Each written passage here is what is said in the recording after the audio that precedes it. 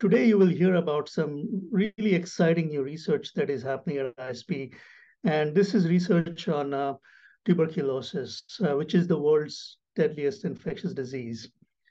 And tuberculosis, or TB as it is known in short, the threat of TB is growing even more now because there are strains of TB, MTB that have emerged that are not easily killed by any of the frontline drugs or antibiotics that are used typically in the clinic. And antimicrobial resistance is something you might have heard. It's called AMR for short. It's a major concern, not just for TB, but for multiple infectious diseases.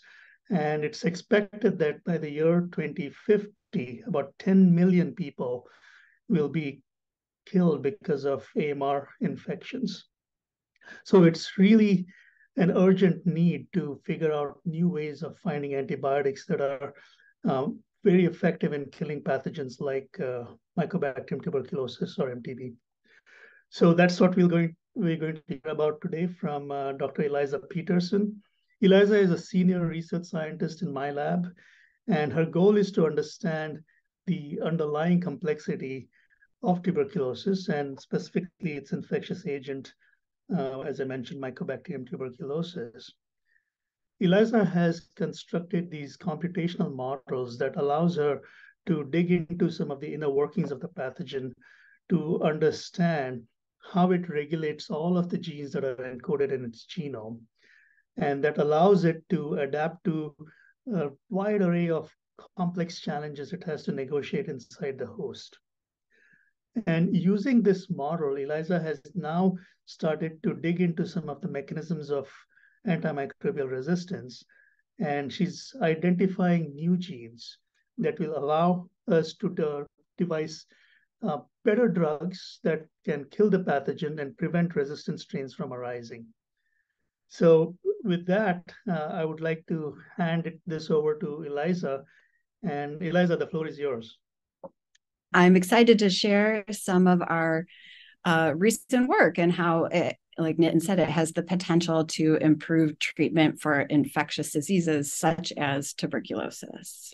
So as Nitin mentioned, largely our motivation in finding new treatments for infectious diseases is the growing rise of antimicrobial resistance. 700,000 people die per year from antimicrobial resistant infections globally, and around 200,000 of these are from multi-drug and extensively drug-resistant TB alone. And in the US, there are over 2 million antimicrobial resistant infections a year.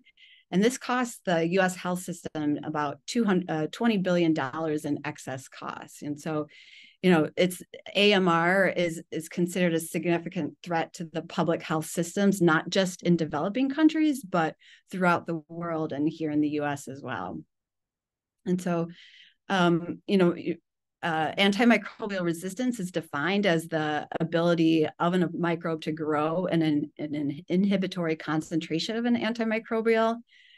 So this means that we need to use higher doses of the antimicrobials, or it makes some drugs not effective at all. And there's many factors that are contributing to the growing rise in AMR cases. And this includes the misuse and overuse of antimicrobials in the clinical or hospital setting.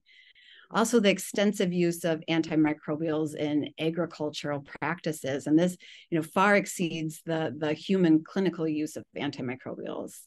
And then there's also global factors such as climate change. And this climate change and,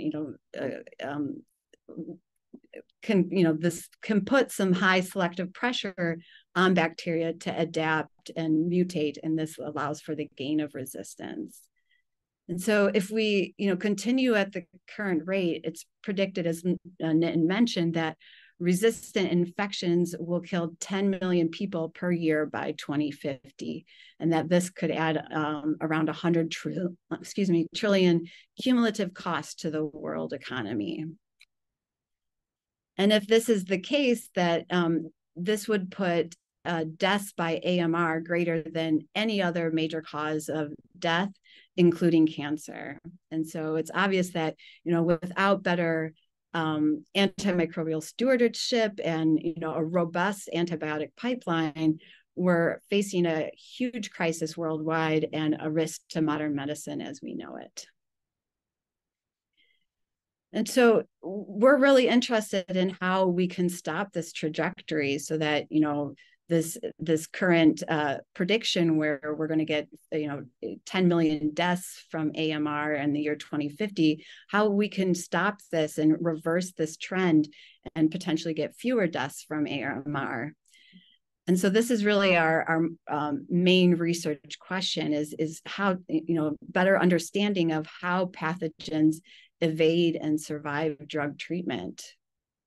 And our strategy is to elucidate the regulatory and metabolic networks in pathogenic bacteria, to understand how they are able to respond and survive the stresses they encounter during infection or drug treatment, and use knowledge of these networks to fight antimicrobial resistance by identifying new drug targets, new drug combinations, and vaccine strategies. And our network approach is, applicable to all pathogens. And we're currently working with computational models of E. coli and Salmonella and C. difficile. But the focus of my work, as Nitin mentioned, has been on Mycobacterium tuberculosis. And part of this reason is that Mycobacterium tuberculosis, or MTB, as I will refer to it as, is particularly successful at evading drug treatment. MTB has, many mechanisms that allow it to escape killing from drugs. It's able to form these kind of zombie-like cells, and it has this very unique cell wall that I will discuss in a little bit. But all of these mechanisms contribute to why it's so difficult to treat TB. And so the standard of care requires 4 drugs to be taken at least once a day for 6 to 9 months. And that these drugs result in a variety of serious side effects, including things like blindness and hearing loss. And this is the best case scenario if a patient has drug susceptible TB. In the case of infections from resistant strains, treatment extends to 2 years. It costs hundreds of thousands of dollars and requires around 15,000 pills. And so it's said if you stack up these pills end to end, it's equivalent to the height of the Golden Gate Bridge. So it's obvious that we need better treatments for TB. And we see systems biology in particular can offer some really great potential in developing better drug regimens to treat TB. And so, using systems biology approaches, we can leverage large data sets of MTB and model the data in a way that we could make predictions that, drive discovery of new and improved drug treatments. And towards this, we published the first predictive system scale gene regulatory network model for MTB in 2014. And then just recently, we published kind of an updated regulatory network model, which provides more detail about gene function and regulatory interactions and under what conditions these interactions are active. And so then our goal is to mine the information in these computational models to make meaningful predictions that could improve the treatment of TB. And an important aspect is that we also want to experimentally validate our model predictions. And we feel this is really important for bridging systems biology approaches with actual clinical translation and getting drugs to the patients. And so, similar to working with COVID, and you might have seen clips of this on the news, experimental work with MTB requires special biological safety level 3 facilities, which we use across the street at Seattle Children's Research Institute. And so, it's quite difficult to work in this environment. And, not only that, MTB is an extremely slow growing organism. So it really makes predictive modeling all the more important. So towards this and, using computational models, a major interest of mine is using the models to better understand the dynamics of MTB cell wall, with the aim of improving treatment for TB. And so, as I mentioned earlier, part of the reason why MTB is so successful at evading drug treatment, and why it requires such extensive and long treatment is this elaborate cell wall. And so here I'm showing a cartoon of the MTB cell wall. You can see its many layers and different components. And, the cell wall has really evolved to act like kind of like candle wax so that nothing gets through. And in fact, during my PhD, I was also looking at new targets and identifying drugs for preventing the development of resistance. And any promising drug candidate that we found, it could work on many other pathogens, sometimes most other pathogens, but it would never work on MTB. It's kind of like MTB is its own separate beast. And so, not only does it have all these different layers and components, these layers can change in their composition and also the amounts of the different layers depending on the conditions where the pathogen lives. And so over the course of infection, MTB resides in different tissues and parts of the body, and it therefore has different strategies to deal with these different microenvironments. And a major strategy it has is this remodeling of its cell wall, and that this is dependent on the available nutrients, as well as remodeling to serve as a barrier to a particular environment. But the cell wall remodeling has to be tightly controlled, and so we're trying to use our computational models to better understand the players and under what conditions this cell wall remodeling is taking place. And so recently, and what I'll talk about today is the characterization of one particular player, and this is what we published in Cell Reports recently, that being the gene MTRA. And so as a transcriptional regulator, MTRA controls many other players involved with cell remodeling. And we kind of see it serving as a conductor, to this kind of process of cell wall remodeling. And so as part of our characterization of MTRA, we used the gene editing technology CRISPR to abolish MTRA. And then we fluorescently labeled the cells and visualized them under the microscope. And so on the left then is normal MTB, where the cells grow and divide, and you can see two cells close together there, which is indicative that they just separated.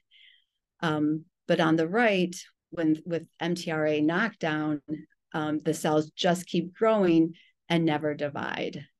And that's because during cell division, the cell wall needs to be cut so the daughter cells can physically separate. And so without proper MTRA function, these cuts in the cell wall just don't happen, and the cells never divide or physically separate. And then another consequence of MTRA knockdown that we discovered was an increase in MTB susceptibility to antimicrobials. And here we tested the potency of various drugs when MTRA was abolished, again using CRISPR. And what this graph is showing is that the longer the bar, the greater the potency of the drug with MTRA knockdown. And that we also found that the bigger the drug, the greater the potency. And you can see this, going kind of going down the graph in the bars. so that we found that, changes in the cell wall as a result of MTRA knockdown increases the permeability of the cell wall, better allowing drugs, especially large drugs, to get into and kill MTB.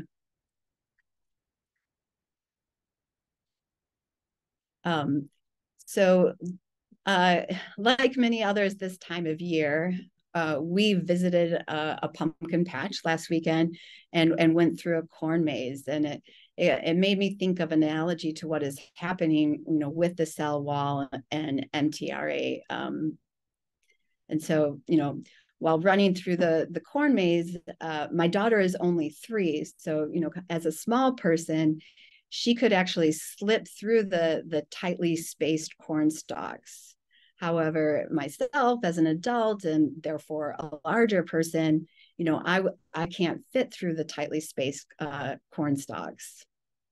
And even my daughter, she'd eventually get stuck in these thick rows of corn. Only where there's, paths through the corn could all of us, large or small, get through. And so you can kind of imagine that this is the case with MTRA knockdown.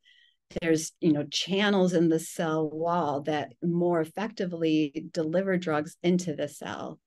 And so this, effectively means that we can use lower amounts of drug, and anything we can do to lower the drug concentration is helpful.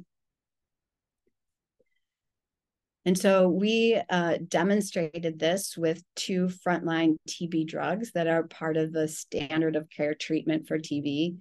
That's isoniazid and rifampicin. And I'll walk you through these kill curves here. They look technical, but I'll walk you through them. And so in black is MTB with normal MTRA levels. And then in solid black is untreated. And then the dotted black lines are treatment with low doses of the 2 antibiotics. And so in both cases, MTB is able to grow, just fine at these low concentrations of antibiotics. But when we abolish MTRA or knock down MTRA so that there's lower levels of MTRA, and this is shown in orange, and then treat with the same low dose of antibiotics, we decrease the culture millionfold and do this in a really short period of time. So we see this as, really promising, and see it as offering the potential of targeting and inhibiting MTRA, and how this could lead to better and faster treatment of TB. And so this work was done, with many people in the Baliga lab, present and past members of the Baliga lab, as well as collaborators at Seattle Children's and the University of Birmingham, and then with various resources from collaborators at Harvard and Indiana University. And our funding for our TB research comes from the NSF, the National Institutes of Health, and the Bill and Melinda Gates Foundation. That's a really exciting work. I had a few questions, and there's slowly questions coming up in the chat as well. So one of my questions is, you mentioned that there's a need for new antibiotics, but there's, with MTB and some of these difficult pathogens, people are trying to look for new ways of killing the pathogen. So would this particular target that you've identified, MTRA, would that represent a new class of drugs if you were to find one? It would. So as far as classes of antibiotics go, this targeting a transcription factor really hasn't been done before. But we see there's a couple of reasons why this is promising, is that MTRA itself leads to lower viability of MTB. So it's what's considered an essential target, so that it could be a drug in itself. But the fact that it's a transcription factor and therefore controls all these other processes involved at the cell wall, and has other advantages in terms of its potentiation, or activity with other drugs, it's even more attractive as a target. Yeah, and when you mentioned that this is a transcription factor, and for the audience, transcription factors essentially are these, as Eliza mentioned, conductors of an orchestra where the players are essentially all the genes that are encoded in the genome. So this transcription factor is essentially deciding which genes are being expressed when and to what levels. And then those genes essentially encode enzymes and other structural proteins that go on to carry out cell processes, including making the cell wall. And what particularly struck me with now transcription factor being a target is MTB is known to be able to live in many different heterogeneous states, and heterogeneity is kind of a hallmark in cancers and in tuberculosis, and a hallmark in the sense that it gives the capability for the organism or the cell to can hide away in a different state where the antibiotic cannot kill you. So does this transcription factor, you think, control how MTB transitions from one state to another? And so essentially is preventing it from kind of hiding away and running away from the antibiotic. Yeah, I think in particular, because it's involved with cell divisions and growth. So it's been shown that, by decreasing growth, MTB can kind of go into a dormant state, they call it. And so effectively, this dormant state is hiding away from, the immune system, hiding away from drugs. And so I do see it as being able to transition between this dormant state and actively replicating state. Mm-hmm. Yeah. So one of the questions in the chat is kind of related to this. Is we've seen this over and over again. You introduce a new antibiotic, and within a year, sometimes or sooner, you see a resistant strain kind of cropping up somewhere and then spreading and making that antibiotic useless, right? So Mm-hmm. Now the question in this case is, have you found maybe for lack of a better word, I'll use a cliche term, an Achilles heel, which will cripple the pathogen and essentially render it not as effective in escaping treatment? We haven't shown that yet, but I think, possibly by using lower dosages of drugs, there's, less chance of developing drug resistance. I think that's a main goal of using, lower concentrations of drugs. But yeah, that's our hope. But we'd obviously love to show that and the consequence of developing resistance. Yeah. Yeah. So before I come back to more TB questions, there's a very basic but very important question. What do you mean by a knockdown? Can you explain how the CRISPR technology works? Yeah. So CRISPR, you direct it prevents the expression of a gene in particular. So you direct this CRISPR protein to a particular gene of interest, and that this kind of CRISPR protein sits basically kind of on this region of the gene, and it stops the expression of the gene, or it doesn't necessarily stop it all the way, but it can lower the expression of the gene. So that, compared to a wild type, there'll be lower levels of mTRA when we say knockdown. And when I say lower levels, at the transcriptional level and then at the protein level once it's translated into protein.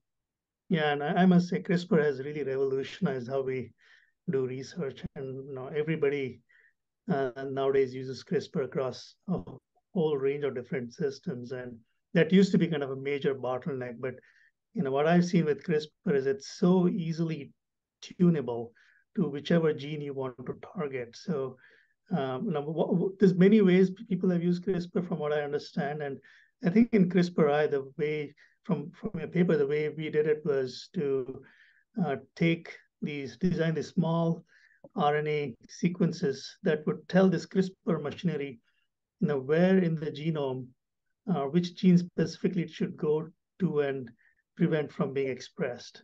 And it's very easy to kind of make these RNAs and then tune this. And the other thing that you did really nicely in the paper is you use the small RNAs and tune the sequences so you can control how much the expression of the gene is turned down. And so the knockdown essentially means you knock down the level of the gene expression, and you can really control it. And I think with MTR particularly, that if I remember, was really important, right?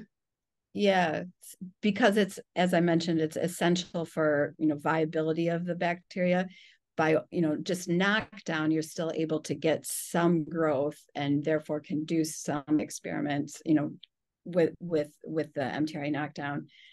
And similarly, we had to do the like what you mentioned, like tune the different guide RNAs to get different levels, because we found, with our first knockdown, we weren't getting very much growth at all. So we kind of had to tune the guide RNA to get enough growth, yet still get a phenotype in terms of, impaired cell wall.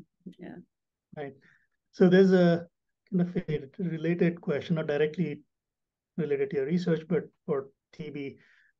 Can you give your thoughts on why we don't have a vaccine for TB? Is there any vaccine in the works?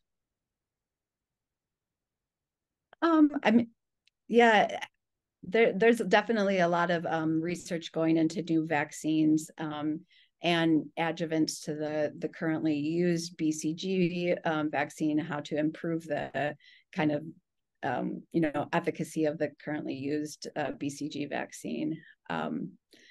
I can't tell you the most promising research in that field right now, but that's definitely another area of focus is to develop a vaccine. Yeah.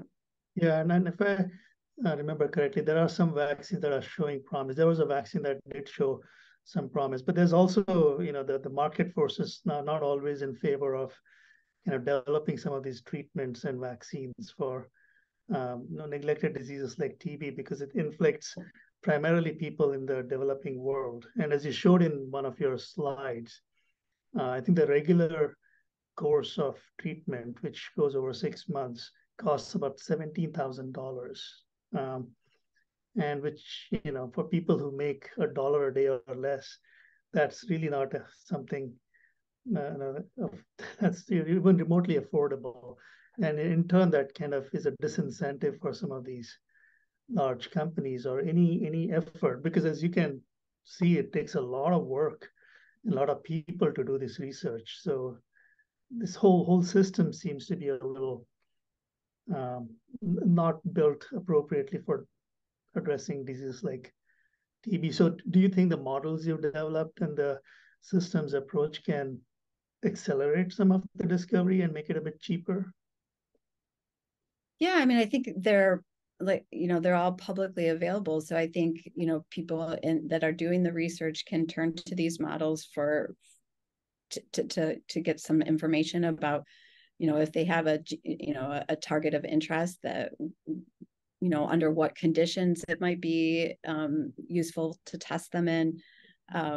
Yeah, I think the models as is can, facilitate a lot of different types of drug discovery or therapeutic discovery for TB. Yeah, and there's actually a question here, kind of directly related to what we're just discussing, and this comes from Joe. He asks, now, are there other genes beyond MTRA that might have a similar impact on MTB's capability to divide? And is this potentially one finding of many that can change the way TB is understood and treated? I mean, I would add to that. I mean, you use a systems biology approach, and from what you've described, the model essentially is agnostic of any particular class of genes. It just covers all the genes in the genome. So in principle, you could find many targets with this model. Is that correct? That is correct. Yeah. So not just transcription factors, but any gene, yeah, in the genome. Yeah. And how can people get access to this model?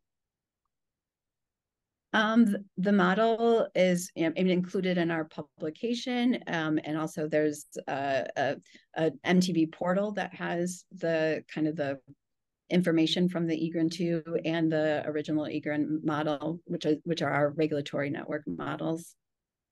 So people can go online and just search for their favorite genes, or just download the model, or even the method in which the model was constructed. Right, yeah, to make a model for whatever pathogen or organism of interest, yeah. Mm-hmm.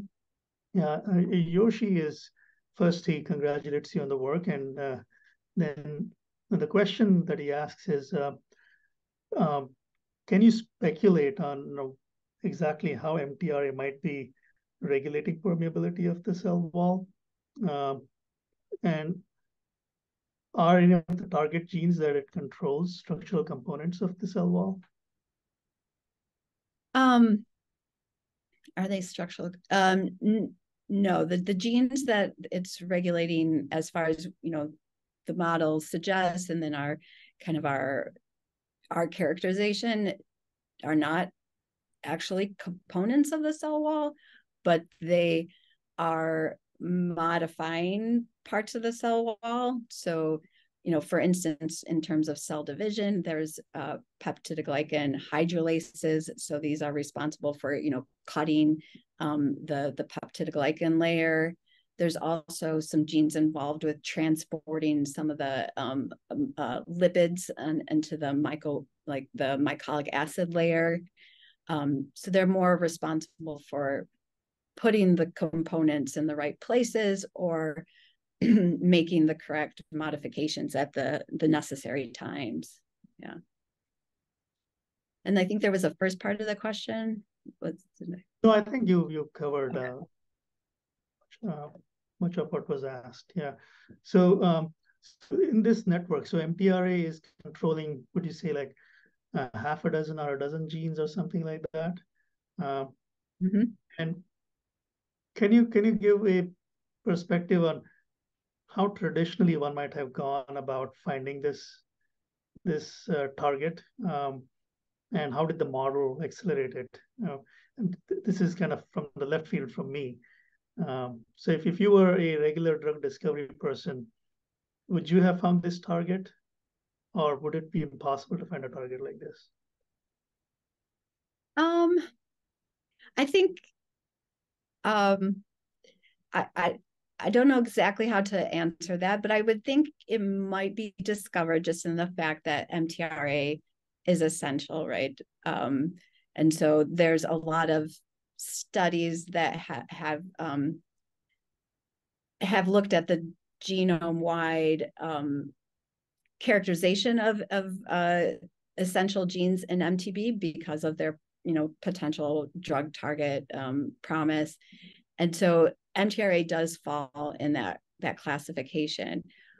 What I didn't really touch on in the presentation, but what I think the model really let us do is to more characterize when MTRA is modifying the cell wall. So the model was able to suggest under certain stressful conditions, low pH in particular, nutrient starvation, and when there's little oxygen, is really when it's necessary for MTRA to kind of like slow down cell division and also make modifications to the cell wall that allow the MTB to adapt to those particular conditions. So I think, yes, maybe MTRA would have been stumbled upon based on, these gene essentiality studies, but to get at the kind of the level of characterization that's, really needed for proper drug discovery, the model was really able to get us there. Right, and I think that what the model does is it tells you which genes are important for a particular context in which MTP is adapted. And it tells you who's the conductor, who's the regulator of those genes, how does it control those genes, and it allows you to then develop further assays to characterize. I think one thing you mentioned is, even if you had a brute force method identify the target, kind of understanding what phenotype or what mechanisms it controls is a whole different ballgame. I think that that is incredibly difficult to do. So that's why the model kind of accelerates discovery and downstream characterization of such targets. So let's see. We covered quite a few questions here.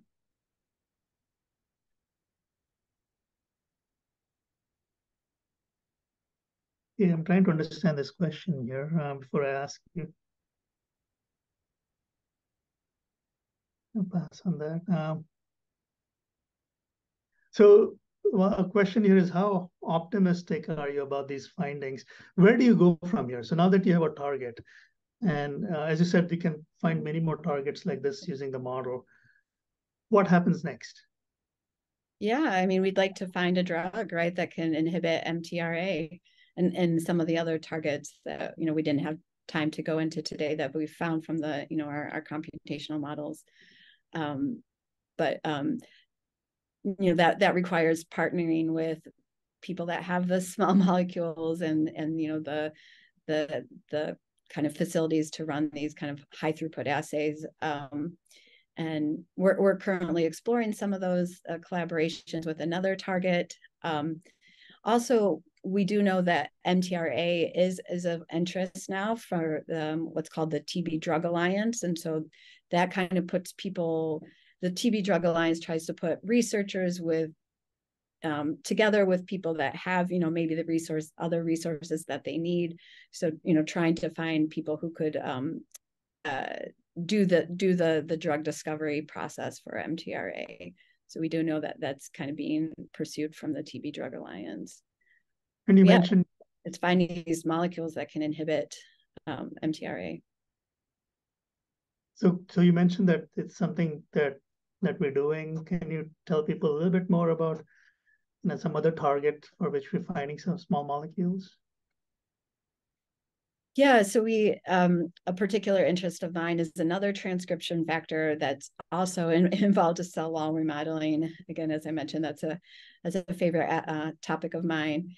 And there we have another transcription factor that is, that we think is important during an infection, and there's some mouse studies to support that. And so we are currently partnering with Relay Therapeutics, and they have what's called a DNA encoded library. So these are kind of fragments of molecules that are attached to DNA, and then you take the MADR protein and you look for binding of these fragments, and then you kind of pull that down and then sequence it, and you get all the different fragments that are able to bind to the protein. And they then use machine learning and are able to put together these fragments into molecules that they predict will bind to your target protein. And so we don't have results from that. That's actually currently being done right now, but that's one way that we're trying to find inhibitors of this other drug target for a TB. Right. I think that's a really exciting project, and then the Gates Foundation is funding that. Yeah. And I think that really brings together the power of machine learning and AI across application to biology in kind of constructing the kind of model that you described, and using that model to find targets in a much more kind of informed and model-directed way, and then characterizing the target like you did MTRA. But as you said, there's IMADA, there's, I believe, a bunch of other targets that are in the pipeline. But then again, you use the power of high throughput technology. The DNA encoded library you mentioned, will also allow you to kind of do a pooled screen, because traditionally you would do one molecule at a time. But here you essentially have, I don't know how many, they have billions or trillions of molecules that are all DNA barcoded, and they just find out which ones bind to this protein that is of interest. And then you again bring in machine learning and AI, and some of this was developed at Google Research. And so some people from Google started Relay Therapeutics, and I think So you bring, again, the power of computational science to go through those fragments of molecules and predict what might be a good drug candidate, which then circles back and you can then try out and see if those drugs are in fact uh, inhibiting this target and killing MTB. So that's at least my hope is that by bringing in these automation and ML AI type approaches and high throughput technologies, we could hopefully bring down the cost of finding new molecules. Of course, there's the whole expense and time with clinical trials and safety, and that is a fairly long journey. But if we can front load it with high value molecules, hopefully we can make a big difference there. And that's another research roundtable we should address, is ways that we're trying to reduce the clinical trial time and measure treatment response using transcriptomic signatures and things like that. So I guess that's kind of our general theme, is how we can use machine learning and AI to kind of speed up this process and reduce the costs and get the drugs to people that need it. Yeah, you're absolutely right. I mean, across the chain from from laboratory to patient, there's so many places where systems biology, machine learning, AI can make huge impact. And it's good to be involved in different stages of that work. But did you want to comment on the kinds of partnerships? And you mentioned with Relay Therapeutics and so on. How important are these partnerships to doing the kind of research you're doing? Oh yeah, they're extremely valuable. Yeah. I mean, we can only do so much, and to being able to take it into translation, these partnerships are absolutely crucial. And we should mention we have collaborators around the world, in South Africa and in the UK, in India, Mexico, all over the US. And I think it's really encouraging to see so many people working on such an important problem and being willing to kind of share their expertise, their results, reagents. That's one thing I've really enjoyed in the TB research communities. Everyone is driven by one singular goal, is to get rid of this damn thing. So yeah, and like you mentioned, like it's just not financially beneficial for pharmaceutical companies to work in this space, so it has to be done by academic researchers. I think we kind of unite under that kind of idea too, right? That right. we're the ones that have to do it. Yeah. So there's a crystal ball question here. So what is the potential time frame for studying your findings in the field in TB patients? Like, let's say if we were to find a small molecule for MTRA, how long would it take before there's a drug based on this target in the clinic? Oh, I mean, there's a lot of statistics out there in terms of the time for clinical trial, but I think it's like 15 to 20 years, something like that. Yeah. Yeah, so once the drug is identified, you have to run safety trials and then first animal models, right? So you have to do mouse studies and then non-human primates and then human clinical trials. And we didn't touch on the different lineages of MTB that exist out there, and they all have slightly different biology. And then the clinical trials themselves take a really long time and they're really expensive to run. Mm-hmm. So I'm a bit more optimistic that we might be able to get there before 15 to 20 years, maybe a shorter time frame. Hopefully some of the efficiencies that we talked about in monitoring drug response, drug efficacy, and the drug susceptibility tests we're developing, et cetera, could make those timelines shorter, hopefully. And I mean, the huge need for these new TB drugs too, sometimes things can be sped up in terms of prioritizing clinical trials when you have a therapeutic need for them. Yeah. Yeah, and I think the one thing we should mention is, well, the outlook that we start off with always is quite um, frightening in terms of where we might be in 2050. I think we should also point out that there are some really exciting developments in the TB field. And just was it a few years, or 2, 3 years ago, that a triple drug regimen was approved with bedaquiline, pretomanid, and linezolid, Yeah. which is for specifically for AMR TB, right? And it's showing a lot of promise. I believe it's got a shorter time frame of treatment duration than the Yeah. conventional therapy. Yeah. Yeah. So it's reducing the treatment down to around 2 months, I think. Yeah.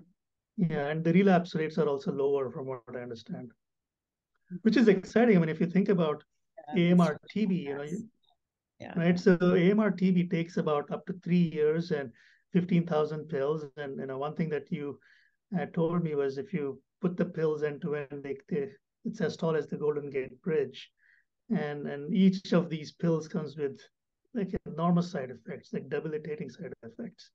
To replace all of that with a triple drug regimen that can treat resistant TB in 2 months or so, I think is quite a remarkable development. Very promising. Mm-hmm. Mm-hmm. Yeah. So yeah, I didn't want to leave people with this, just the doom and doom kind of a scenario. I think there is, like, with the work you're doing and developments that people have made, it does seem like we're making headway into TB, and hopefully this is generalizable to other infectious diseases as well. Yep. Mm-hmm. That's our goal. Mm-hmm. Great. So, with that, I think maybe we should close the session today. This was super exciting. Thanks for taking the time, Eliza, and sharing your work with everyone, and then sitting through this, very engaging question and answer session.